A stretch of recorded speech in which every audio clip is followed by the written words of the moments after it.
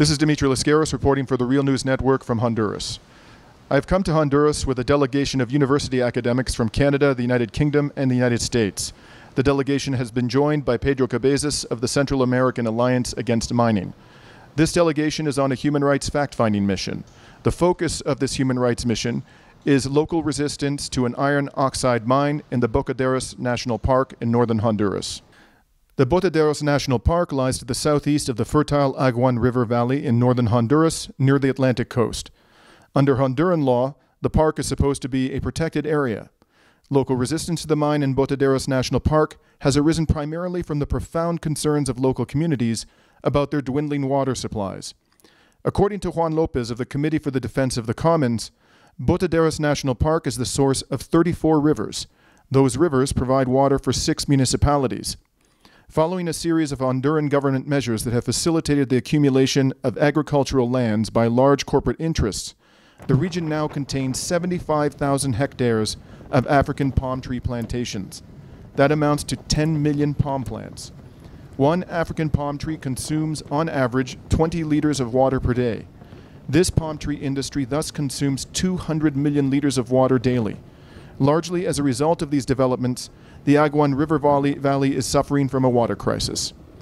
Despite the water crisis and the protected status of Bocaderos National Park, the government of Juan Orlando Hernandez, who is widely believed to have secured his current presidential term by means of a brazen electoral fraud in 2017, has granted permits for mine exploration and development within the park.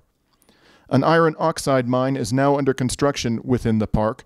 The mine will be operated by mining company Los Pinares Investments, which is owned by Leonor Perez and his wife, Ana Facussé. Ana Facussé is the daughter of one of the largest landowners and businessmen in Honduras, Miguel Facussé. According to a 2012 report by Reporters Without Borders, agro-industrialist Miguel Facussé Barhum is a member of one of the powerful oligarchic families that control Honduras wealth.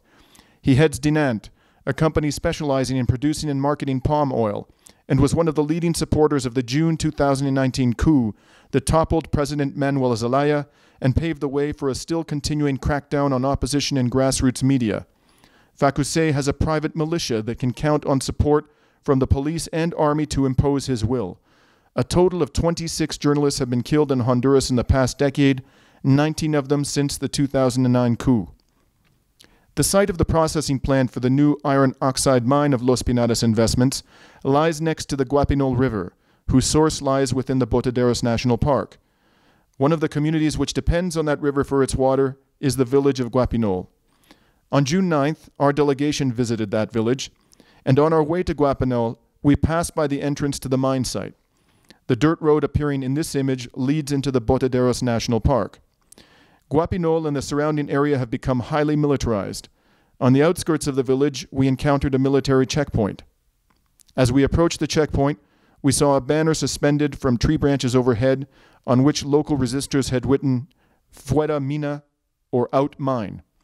Upon our arrival in the village of Guapinol, residents of the community accompanied us to the construction site of the mine, which lies mere steps from the bank of the Guapinol River. The construction of the mine has led to the raising of an African palm plantation and a cattle farm, the remains of which are now surrounded by a 5-meter-tall metal fence topped with razor-sharp barbed wire. After visiting the Guapinol River and inspecting the construction site of the mine's processing plant, I spoke with Nidian Del Cid, an environmental defender from the village of Guapinol. So I understand you've been involved in the resistance to the mine. Could you tell me why you've made that decision and in what forms of resistance you have engaged? Bueno, primero que nada, soy habitante de la comunidad de Guapinol y mi lucha, o me integré a la lucha por la necesidad de defender nuestra principal fuente de agua de nuestra comunidad, que fue dañada por inversión en los pinares. Entonces, de ahí nace la necesidad de ser parte de la lucha por defender nuestros ríos que fueron dañados por esta empresa minera. And what kind of damage has the river sustained as a result of the mine's construction? Para empezar, la empresa minera Inversión en los Pinares dañó nuestro río con la apertura de la carretera que conduce hacia la zona concesionada. Entonces todo el sedimento de esta carretera cayó a nuestro río Guapinol, dañándolo gravemente, que lo tuvimos casi 7 meses que no lo podíamos usar. O sea, el daño fue por sedimento y fue grave el daño que ocasionó, porque es nuestra única fuente y no podíamos usarlo ni siquiera en el hogar, para nada podíamos usar el agua. How have you yourself participated in the resistance? What forms of resistance have you engaged in? Primero, soy parte del comité ambiental que nació por la necesidad de defender nuestro río. Soy parte del comité y como parte del comité he estado en recolecciones de firmas, he estado en las diferentes actividades que hemos realizado, primero como comité y como pueblo de Tocoa, que hemos estado. He participado en todas las acciones que hemos realizado los compañeros y los habitantes en la defensa de nuestros recursos naturales. Yesterday, when you spoke to members of the delegation that is engaged in a fact-finding human rights mission here in the region of Tocoa, you talked about having been subjected to a smear campaign. Could you please tell us what that consisted of? How were you smeared online and otherwise for your activities? Primero que nada, a mí se me ha creado una campaña de difamación por el hecho de ser defensora no solo de nuestros ríos, sino de los recursos naturales de nuestro municipio. La campaña de difamación consiste en que en las redes sociales, en Facebook sobre todo, perfiles falsos que no sabemos quiénes están detrás de estos perfiles, pero sí estamos seguros 100% que estas personas son personas afines a la empresa minera Inversión en los Pinares. Lo que hacen ellos es, a mí sobre todo, crearme esta campaña involucrándome en actos ilícitos. Me difaman diciendo que yo tengo cultivos de marihuana en otro sector de aquí, siempre de Tocoa, en una página que se llama Noticias Tocoa en Facebook. También han hecho campañas de difamación revisando mi perfil personal de Facebook, sacan mis fotos y las publican diciendo que yo amenazo al alcalde, y también haciendo ver a la gente, para hacerme quedar mal, que yo era la bruja del campamento, la bruja de Guapinol, y que yo había ido a hacerle una brujería a una señora de Ceibita, de la comunidad de Ceibita.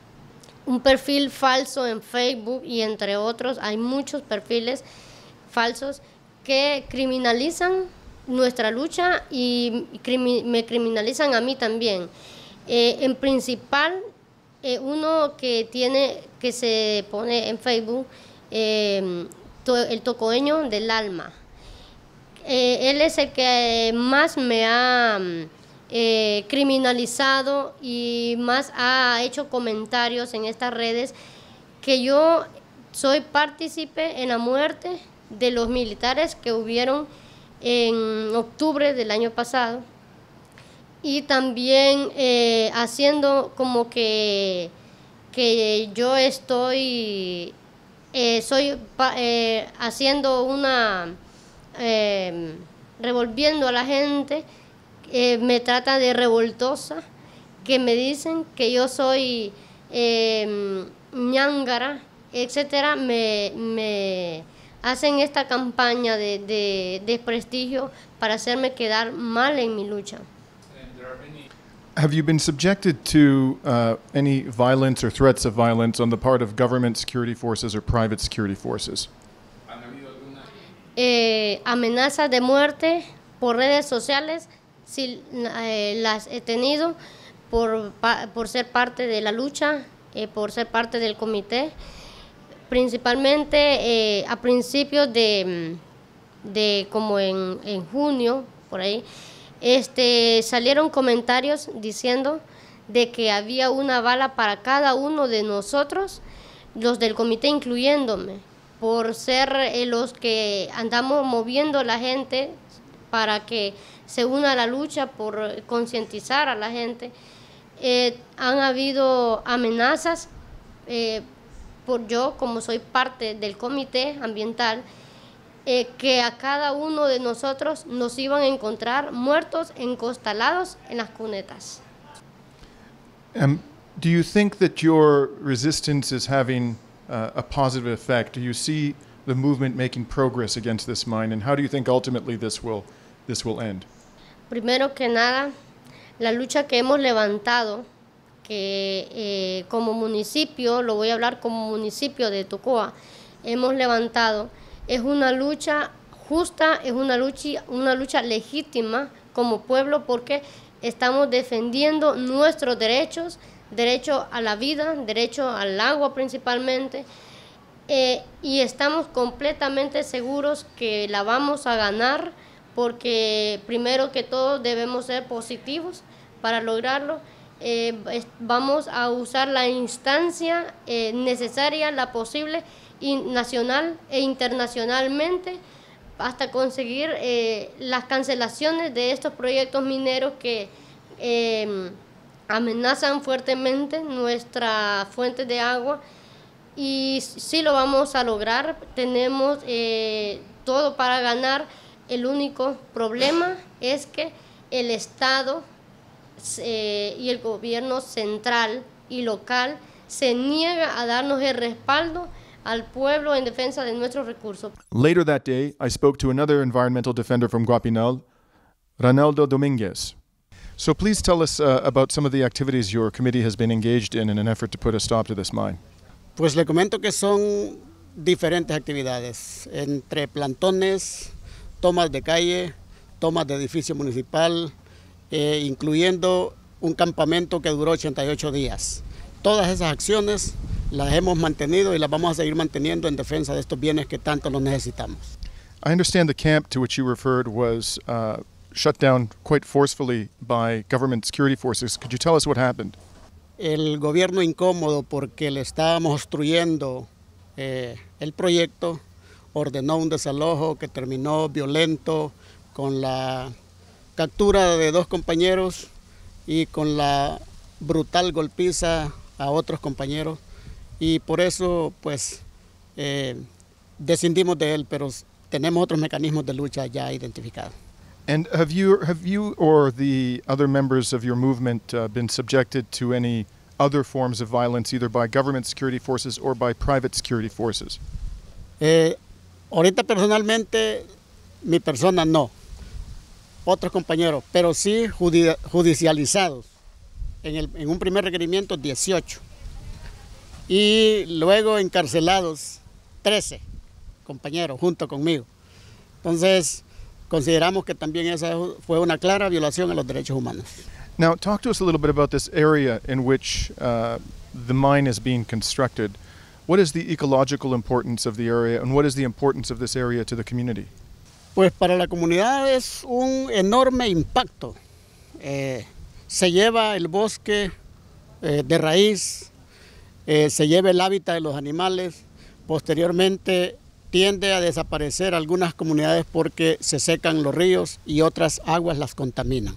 Entonces, para las comunidades es letal, desaparecen los lugares y otros migran de esas zonas. And in terms of the ecological importance of this area, could you talk to us a little bit about the biodiversity and why this is important ecologically? Es importante protegerlo porque es una zona productora de agua.